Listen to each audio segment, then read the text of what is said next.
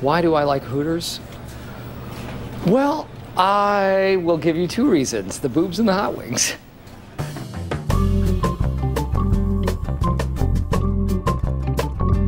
It was breaking news.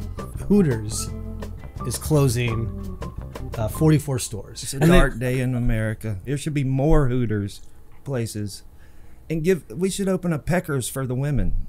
Guys walking around in G-strings. You know what? There's nothing like that for women. Where do we go to see that? Do women want to see that though? Yeah, Chippendales are huge. Yeah, you're not eating there. I would. Would you go to a restaurant where there was cute guys serving you like Hooters style? Yeah. Fling that food over in my mouth. Give me that wing. What kind of wing? Flick it over here. You'd be like in a Japanese restaurant where they do the wing, like the chicken, shrimp. the shrimp. They hit the shrimp off the hang low. Off the hang low, the spatula hang low. My buddy told me, he goes, Hooters girls, which there's a little truth to this. I'm not saying all of them, but he goes, Hooters girls are either on their way to the strip club or leaving the strip club. They're retiring from the strip club. It's either the gateway to start or it's the gateway to come out. Feeling it out. Mm-hmm. And then also for guys, before you start really hitting up strip clubs hard because it's more expensive, Hooters was the gateway to the strip club. Before you fell in love with a stripper, you fell in love with a Hooters girl. I used to have some Hooters shorts. Oh, see? I found them at the thrift store, and I wore them when I would run. And I thought that they were the best. Wearing Hooters girl shorts from a thrift store. Nicole is stepping it up. Oh, my God. Where do you get your underwear from? Little did I know. If I walked into Hooters and knowing they're closing them down, I would buy an outfit just for historical purposes. Maybe we need to go and get at least a shirt, hang it up there in the back. I just feel like we should work harder to preserve that part of our history. It's like when Maxim Magazine quit printing. Yeah. That was like a moment for guys. It was like guys who like go to clubs. They had the like dive bar of the month. And it was just fun. It was nothing like absurd. Maxim was like the hustler for church boys.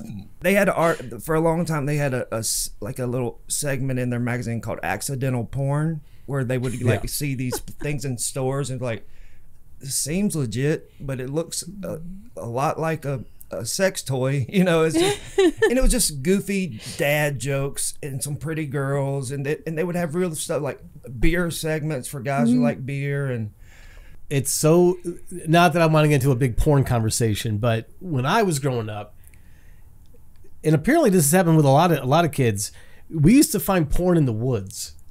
That's the first time I found it in the woods. I found magazines in the woods. Yeah, it was the weirdest things. It was like, what is that? Like there's a penthouse over here, and it's like, really? And that's where you found porn, was in the woods. I think husbands would put their porn mags in like a vacuum bag and bury it under leaves, because we had the same. Me and my cousin, we were just going through to our tree house that we built in these woods, and it's like, what is this? And it was a whole bag full of magazines, and we jacked those things right away. It was just a bag? I can't remember exactly, but it was sealed up somehow, I guess, to save it from the elements. And we thought we were in trouble. We were like, what's going on?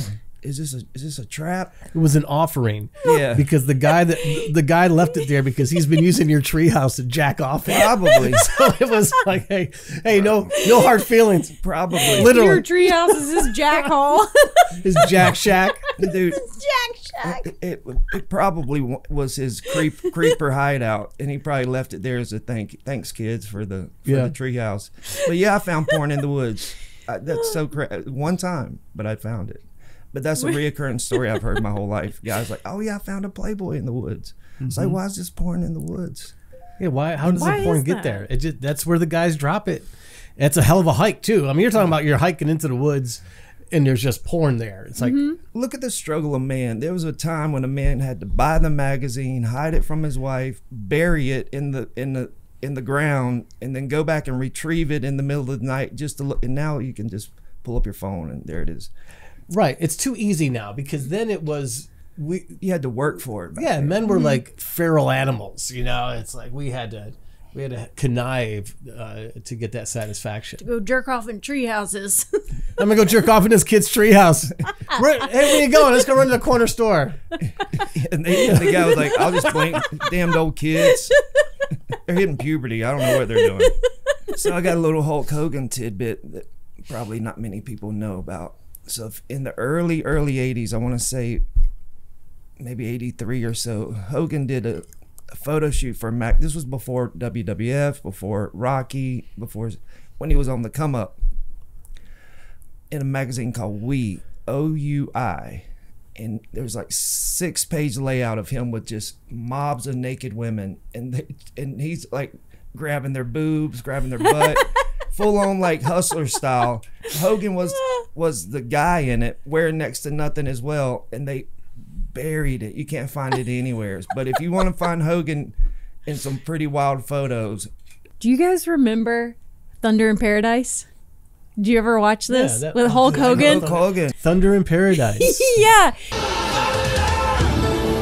And it was the same kind of thing. Like it had that, the same shots as Baywatch, where you got that slow shutter. They've got like, just in the first episode of the show, there's like all this whole sequence that goes on for like 10 fucking minutes, and it's just like the intro to Baywatch. It's just all the shots of people out on the beach. I think it was created by the same guys. I wouldn't be surprised. That's the weird thing. Like Baywatch went on for a while, and pop culture, like it spurred movies, parodies, but nobody's making a joke of Thunder in Paradise, because that thing was a joke all on its own. Oh my God, dude! Yeah, I think that was dead on arrival. I think there was a time that there was nothing deeper than, all right, we need a beach, bikinis, and Hulk Hogan. It'll work. Whatever we do with that, it'll work. And that's as deep as it got for Thunder in Paradise. And the big thing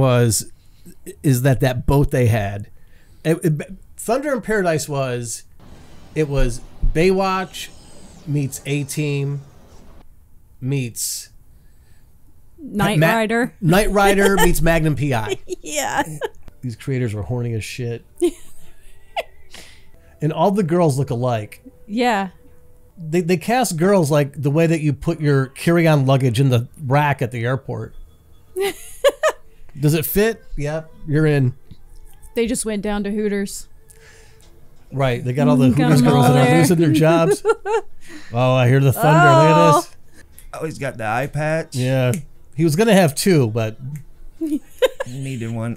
See, it's amazing, that boat is so long, but when you see the inside on the show, it's deep, but they never use the length of it.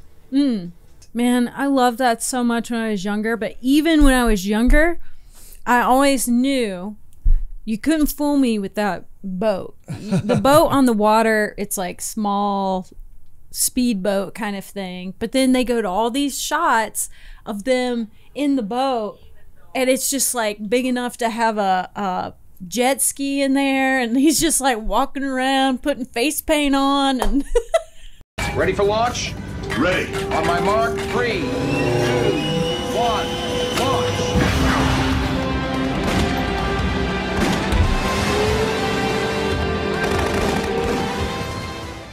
where is that boat now? You think Hogan's got it? It should be in a museum. It should be. Should be in the Smithsonian. Oh, look, this is inside the boat. This is inside that little boat. Look at that. Is that the Millennium Falcon? Yeah. Jesus Christ. It's like Red October down there. This show, I'm convinced they only have one season because they blew their whole budget on the interior of that boat. Oh, here's a great thing too. Look, it had Mrs. Garrett in it. Can we just talk about like the wardrobe for a second too? These outfits. He's having trouble walking in those pants. It'd be great if every other scene the eye patch is on the other eye. Yeah. Look at those boots. Shit's tucked into those boots. Oh my God. He wore those cowboy boots on the lake. Look, he's got chaps that he wears when he rides his motorcycle in here. I kid you not, they say bad to the bone in like the tramp stamp area. Look at this. Is this how boys settle things? Oh boy.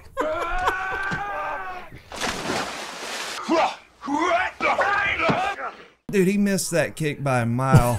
At least still had the sound design. No, I heard him hit it.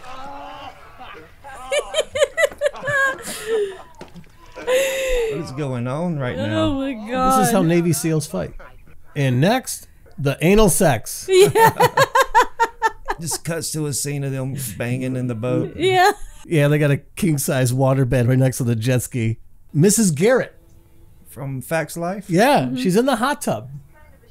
Yeah, she's everywhere, and I don't understand what her Would you point leave is. Ms. LaRue and I alone for a moment so I can show her some of my... I kicked her right out. You never Kicked know her what right out of the hot tub. Can you get out of my way, please, Miss Garrett? She's probably 35 right there. I'm not kidding. I don't know what to say. You'll think of something later.